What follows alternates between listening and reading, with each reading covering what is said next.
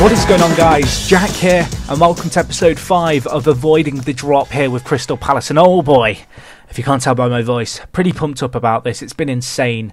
It's been so close. Looking at the league table, you can see it here. We are 17th. Wow. Turn a fortune, I guess, is all I can really say. We've started to win. Other teams have really started to throw away their games, and it's looking interesting for us. Looking at our recent performances, not the wins I was looking for, but 2 wins and 2 draws certainly is not something to complain about. Getting some great results here, really grinding out the kind of slim wins. Let's kick on straight with this. I'm pumped. I'm really excited. Here you can see against West Brom, really fluked a result here. I've got to be honest, we didn't deserve to win. But in this kind of situation, when you're in a relegation dogfight, and I can't stress this enough, you need the rub of the green. You need a bit of luck. You need games where you don't dominate and you get a goal and you hold out for it. You have to get them. People, think with FM it is a complete game of skill. I can't stress how, fortunate you've got to be in Football Manager sometimes. So we kick things off with a 1-0 win against West Brom.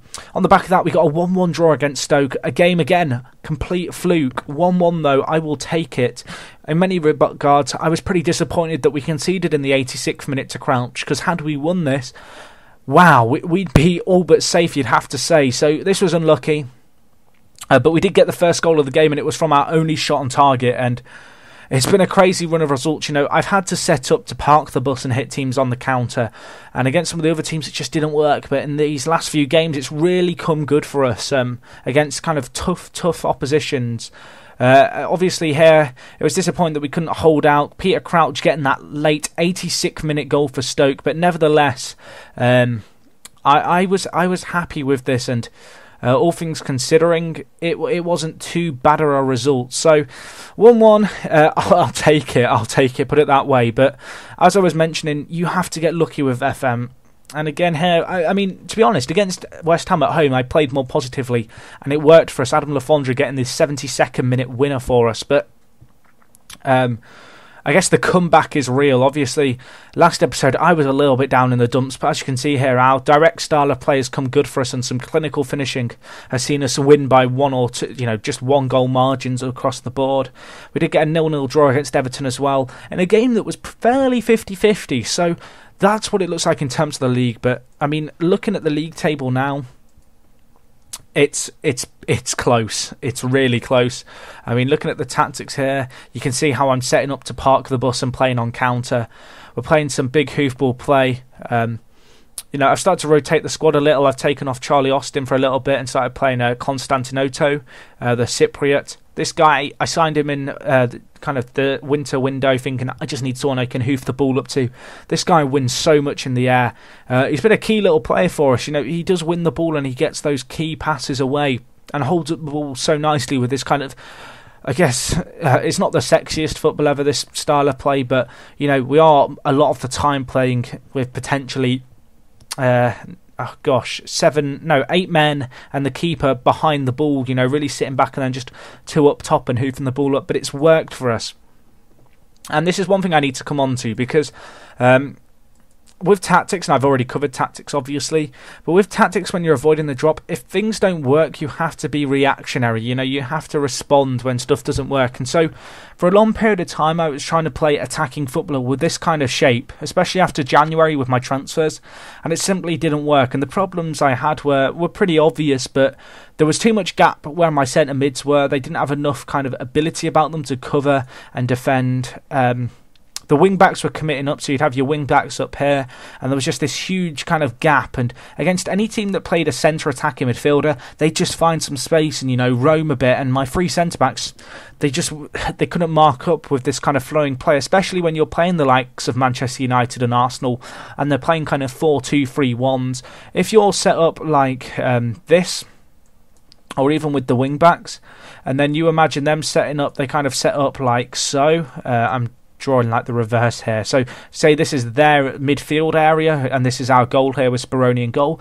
They're playing the gaps, and even with your three centre-backs, if you get hit on the counter or your wing-backs get caught up the field, there's so much space just on the wings, especially for space to roam, and say one of the centre-backs goes across to cover, say their right attacking mid, there's so much space for Williams, the centre-forward, and that left winger to find the space. It just doesn't work, and that is why I've been switching to this new system.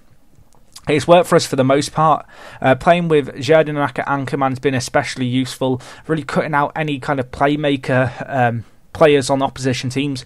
And it's one of these things, when you watch FM, and this is a thing I get asked a lot, people ask me, how can I react to what I'm seeing on the pitch? How can I look at my squad and adapt?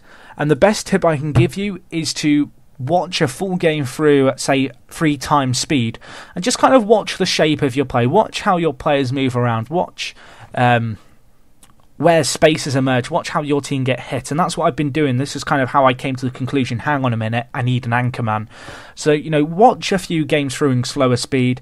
Go back into your game and watch the highlights afterwards and see if you can see any pattern, be it set pieces, be it, say, them finding space wide, say it be them finding the space kind of in a gap between your midfield and defence, and then just try and experiment and come to a solution with it, because that's what I've tried here, and you can see it's worked wonders so far. My job status is now secure. The board aren't happy I'm not playing attacking football, but as far as I'm concerned, we're doing okay.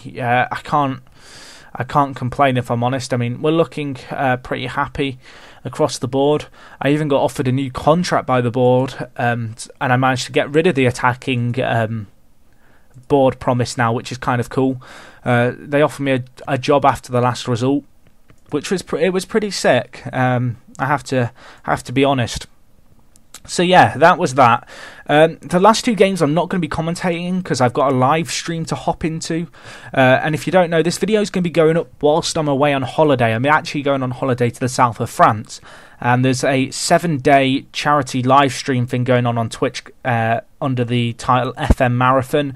The chances are you will have seen something about it, but if you haven't, I'm going to leave a link in the description of the video. If you click that, I guarantee you there'll be something going on at the moment that you're watching this video for the next few days. I think it's from, I don't even know, Friday the 9th to Friday the 16th. And hopefully you guys can go over there and show some support. But yeah, as I said, I'm hopping straight back into a live stream, so I won't be live commenting these games because I'm going to play them in the background.